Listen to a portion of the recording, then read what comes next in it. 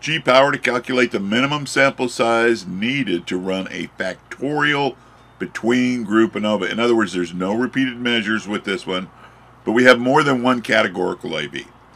So from our previous example, we wanted to see if there was a significant difference in job satisfaction scores, that would be the DV, job satisfaction scores, and between their job position. We had staff, we had managers, and we have executives. So there's our first IV. But then our second IV, we'll throw in gender, males and females. Again, is there a significant difference in which position they work, and if they're female or male, and if there's any interaction between the two? That's where it gets kind of dicey. Let's pull this up. Again, we stay in F tests because the ANOVA is an F test.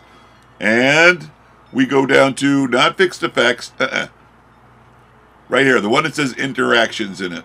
So the ANOVA, fixed effects, special, main effects, and interactions, right? Main effects are for each and every categorical variable, right? And the interaction is between the categorical variables and their effect on the DV. So let's go ahead and click that one in there. Same thing, it gives us a medium effect size. It uses a critical alpha 0.05. We physically changed the power to 0.8. Now this part gets tough. The degrees of freedom in a numerator.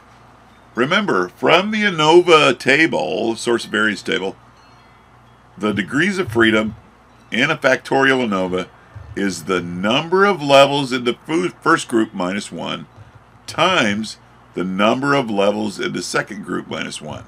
So ours was 3, right? Executives, managers, staff, so that's 3. 3 minus 1 is 2. And in gender, there's 2, males and females. 2 minus 1 is 1. So 2 times 1 is 2. Now the number of groups is, you multiply how many levels in the first IB times how many levels in the second IB. And that gives you the total number of groups. So we had 3 job positions and 2 genders, so 3 times 2 is 6. Now, think about it. That is 6 different groups. Example.